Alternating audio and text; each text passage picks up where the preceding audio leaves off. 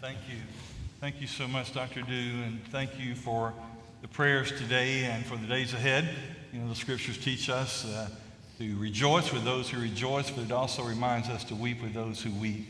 And while we can replace stuff, we can't replace life. And we pray that people will make wise decisions now and that they'll be taking all the measures that need to be taken. So thank you. So many of you here are Floridians, and I know you've got family back in the state that you're thinking about today.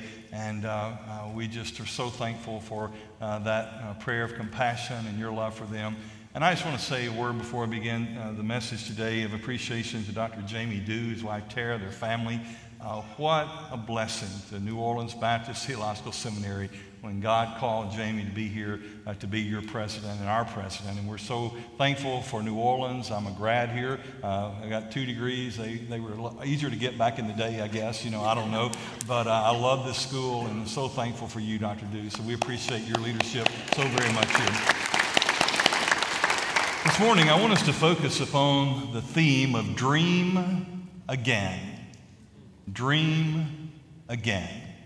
In the Old Testament, in the 126th Psalm, we read the entirety of that Psalm, 6 verses in that chapter. If you'll open God's Word there, and if you're able, would you stand in honor of God's Word? Psalm 126, I'll be reading the entirety of this Psalm. When the Lord brought back the captivity of Zion, we were like those who dream. Then our mouth was filled with laughter, and our tongue with singing. Then they said among the nations, the Lord has done great things for them. And they were declaring, the Lord has done great things for us, and we are glad. Bring back our captivity, O Lord, as streams in the south. Those who sow in tears shall reap in joy. He who continually goes forth weeping, bearing seed for sowing, shall doubtless come again with rejoicing, bringing his sheaves with him. Father, we pray that your word would accomplish what you have sent it to accomplish here today. May we hear what the Spirit is saying into our lives, and may you challenge us in our lives to dream again. And we pray this in Jesus' name. Amen. Thank you. You may be seated. You remember when you used to dream? It was just a freshness about everything in your life and everything in your ministry. There was an anointing that seemed to be upon your life, and all that you were doing under the leadership of the Lord, God's hand was powerfully upon. There was a touch of the Lord, a fire that was just burning in your bones, and excitement. There was always anticipation and expectation about what God was going to do through your life, and you humbly walked in that path with the Lord. Every day was about living for Christ, not just existing. There was a pep in your step. There was a spark that was always in your heart about what God had called you to do and what God was allowing you to be a part of. Remember when you cease dreaming. Disappointments come in ministry and in life. They're real and they're hard. Maybe you went through some seasons of defeat. You're deflated. Things that you hoped, things that you thought, and all of that was pulled away. You're devastated by maybe the way you've been treated by a church or by the way that you've experienced ministry. You have discouragement. Maybe distractions have pulled you away from that singular focus of being on mission for Christ. Even today, you feel some sense of being devalued. I want to urge you today to dream again. We're in a new day. We're in a new season. All across Christianity, all across the life of the church, filled with new opportunities. And many people are looking back and they're longing for what once was. But God is calling us to look ahead and to dream about what will be. For dreamers see before others see. And dreamers know before others know. And dreamers are going even before others are a part of that journey. A few years ago, Karen and I, my wife, we've been married now for 43 years, and on our 40th wedding anniversary, we went to France, and we took a river cruise. We went down the Seine River. And as we were going down the river, they were stopping at different villages and different places on the countryside just so we could kind of take in the beauty of that country. And one of the places that we were scheduled to stop was a little community called Giverny. As I read about it, this is the home place of Claude Monet. Claude Monet was a French Impressionist painter, And he purchased an undeveloped piece of property, 2.5 acres there in this countryside of Giverny. The property was a blank canvas for him, but he had a dream. He had a vision of what that property could become. He was a horticulturalist as well as a painter. And so he began working over this property, and he designed gardens and ponds, and he was growing particular plants and flowers, and he was strategically positioning them across this acreage to accentuate and capture light based on the time of day. He painted the famous image of the water lilies and the light reflecting off the ponds, and he lived at this farm from 1883 until his death. I was inspired by that because Monet was able to dream and to see what was yet to be. He went on a blank canvas and he designed and he planted accordingly. He knew what he wanted to paint that did not exist, and so he created that and he developed that on this site. Today, there are over 600,000 persons per year who visit those gardens in Giverny. And the paintings of Monet, they are displayed at art galleries all over the world. And in 2016, a painting of Monet was auctioned for $81 million. Dreamers dream. And their dreams impact the world. Their dreams impact others. And across this room today, there are those who are dreamers, those who need to dream. The present and the future of legacy churches are in your hands. Dream again. Church planting is in your hands. Dream again. Church revitalization is in your hands. Dream again. Missionaries to unreached peoples, it is your call. Dream again. Bible translators, dream again. Teachers and leaders and servants and church replanting. The next great mission movement, the next great awakening is a part of this very campus and where you are today, if only we can dream again.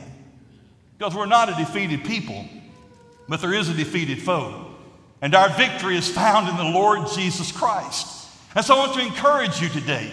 I know you're in the midst of tests, you're in the midst of Hebrew and Greek, and some of you need to dream again right now. You're in the midst of a lot of challenges all around you, trying to shuffle all the things that are in your life. And you know that God has called you to ministry, and you know that God has called you here. Don't lose the dream of what God is calling you to in terms of the future. And so why is it necessary that we're reminded? Why is it important that we are challenged to dream again? We need to be challenged because we all have shattered dreams. I have shattered dreams. I'm sure that you do as well.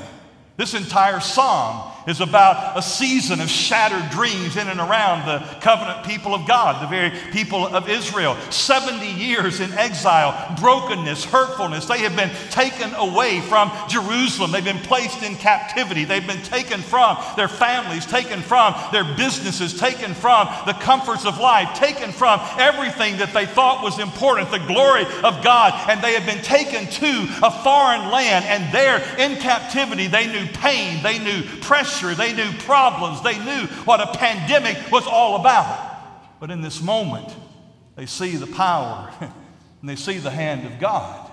God had not forgotten them. God had not quit on them. I'm sure there were times that they even thought, God, do you even know where we are? God, do you even care about who we are anymore? But God's plan was still intact. God's plan and purpose was still intact for these people.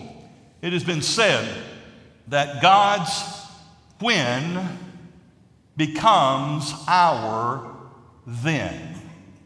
God's when becomes our then. When God moves, then.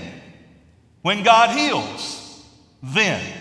When God leads, then. When God reveals, then. When God provides, then. When God blesses, then. And you can use every situation and every circumstance and every wrong of life as a reason for bitterness and anger, as a reason for blame for what you're missing in ministry. You can use all of that as an excuse for what you are not experiencing. You have a litany of shattered dreams. I thought I would be here by now. I thought I would have this by now. I thought I'd be serving in this capacity by now. I thought I'd be leading this by now. I thought my marriage would be like this by now. My career, my finances. I thought at this season in my life and ministry, this is where I would be. And you're dealing with shattered dreams. and you focus more on what is not rather than what is. And your focus is more on why you cannot rather than why not. Recently on Father's Day, I received a text from my daughter-in-law.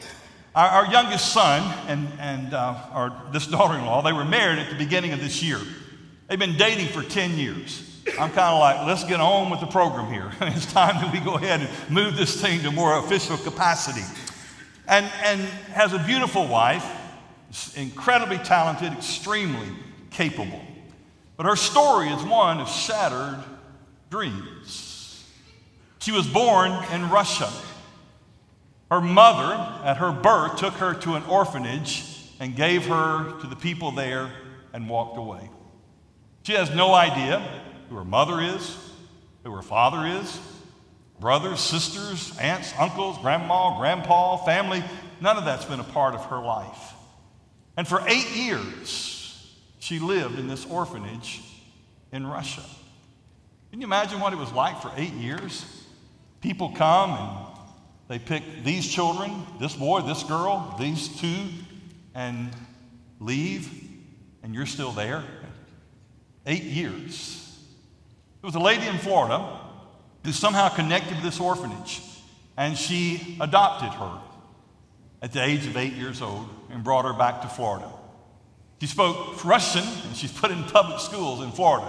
That's an experience that anyone would not want to be a part of, I assure you.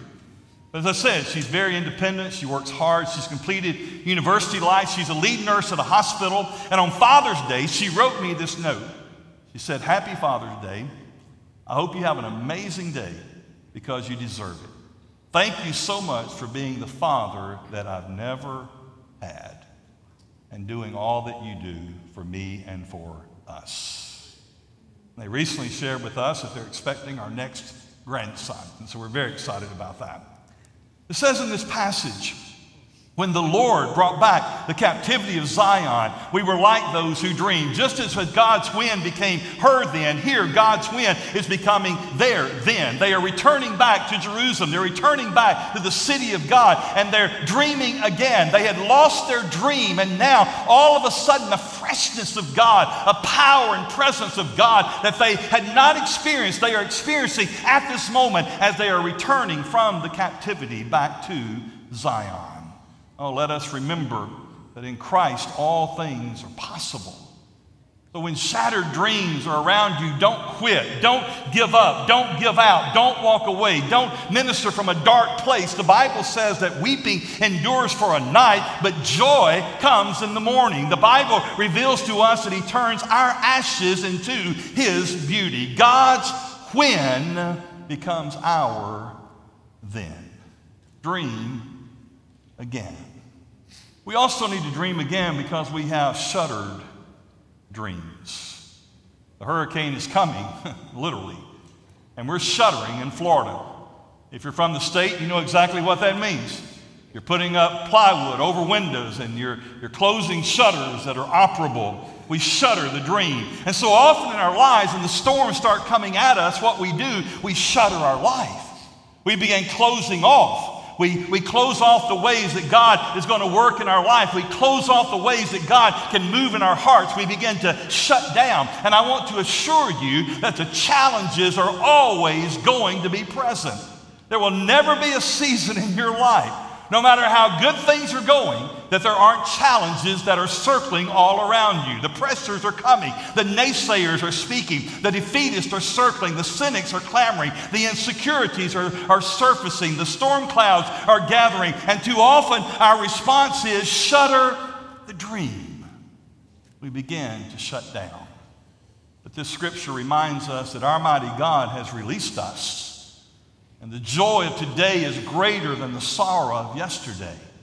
And the joy of today is greater than the unknown of tomorrow. Because remember, even in this passage, the psalmist is reminding them about the difficult place where they had been, in which the people of Israel were found. But he says, remember, even when you were there, even when you were shattered, even when you were shuttering your dream, God had a purpose for you in that place. He said, seek the peace of the city. Seek the peace of the city where I've caused you to be carried away captive, and pray to the Lord for it, for in its peace you will have peace. So even when we're in that place, God has a purpose in that. Even when we're in that place, God is teaching us, God is refining us, God is challenging us, God is molding us, that we can move to a point where we can get past our shuttered dreams to dream again. And so now they're dreaming again. We're like those who dream. And notice the change in the atmosphere of their heart and of their life. Their mouth was filled with laughter. Their tongue was singing.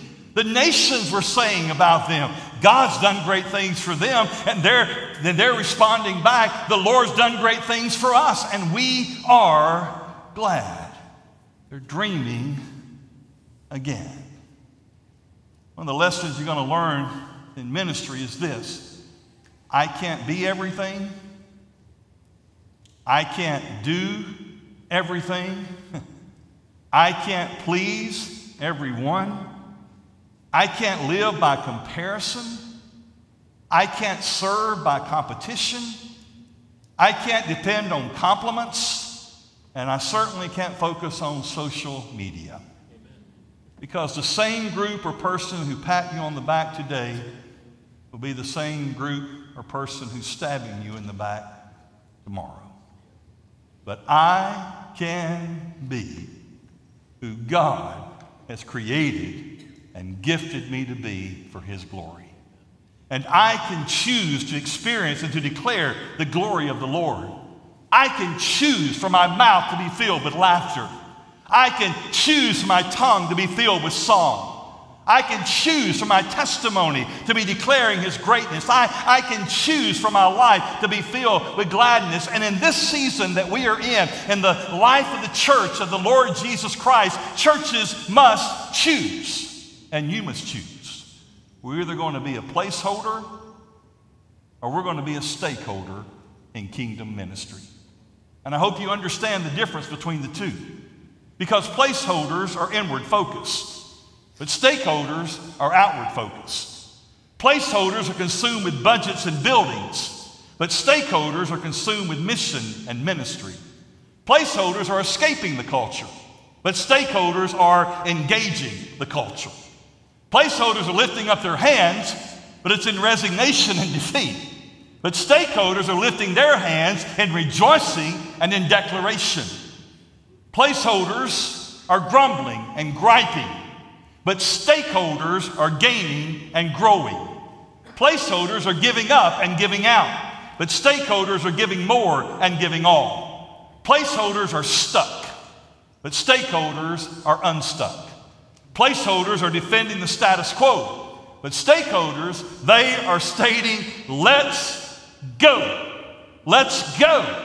And leverage everything that we have for the kingdom of God and to the glory of God Almighty. For God isn't finished with His church. He isn't finished with His people. He is the one who declared Himself, Christ Jesus, I will build my church, and the gates of hell will not prevail against it.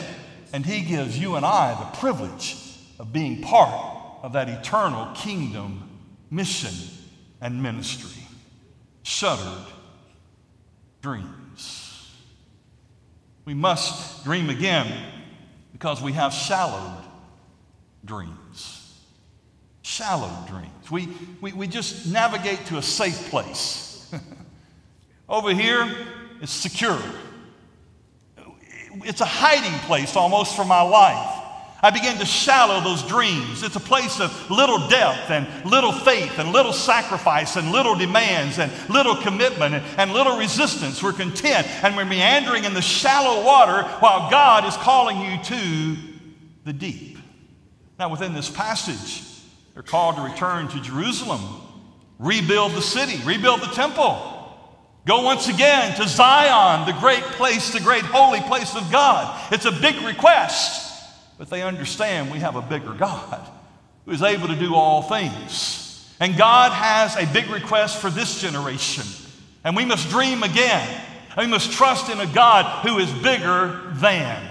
As we look at ourselves, I pray that you will take anything and everything that my generation has been a part of. And while we've had successes, we've had failures. While we've had victories, we've had losses. We've gone through many ups and downs and seasons and cycles. Don't try to recycle that. Don't try to rehash that. Instead, dream again about what God can do through you, how God can use your life, how God can take this generation and literally turn the world upside down to the glory of the Lord Jesus Christ. The psalmist says, deep calls unto deep.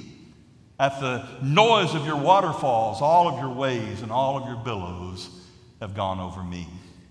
How many of you watched the Olympics last summer? You remember that? It seems like 10 years ago now, doesn't it? You know, we watch it. We're just competitive in our household. I mean, I've got the greatest wife in the world. She loves to watch football games. My wife buys the MLB package so we can watch Major League Baseball. I mean, I'm a blessed man, I want to tell you, at my house. So we're watching the Olympics. And there's an athlete who's competing in the Olympics who's from the state of Florida. His name is Caleb Dressel. And Caleb Dressel swam competitively at the University of Florida, and he is the fastest swimmer on the planet. He won 5 gold medals in the Olympics in swimming. He set Olympic records. He set world records. And so at the end of one of those events, he has swam, outpaced everybody in the pool. He's touched the wall. He spins around. He hops up on that rope that divides the lanes, which that's got to be a pretty athletic feat in and of itself, the way I look at it. And he holds up his arms like this. And, well, not like this. I mean, his arms looked really good when he held them up. He had the Olympic rings tattooed on his arm. I mean, he is the champion. He has set a world record. He's set Olympic records. No one in the world can keep up in the pool with Caleb Dressel. And the network was prepared for one of those moments. And as he's there on that rope, arms raised, smiling, jubilant, joyous, they do a split screen on the television. And on the other side of that screen, they have a photograph of Caleb Dressel, who is from Green Cove Springs, Florida. And he is in a kiddie pool, and he has floaties on his arms. Now, that's quite a contrast. Olympic champion and a baby in a pool with floaties. And as I saw that, it just spoke to me like this. At some point,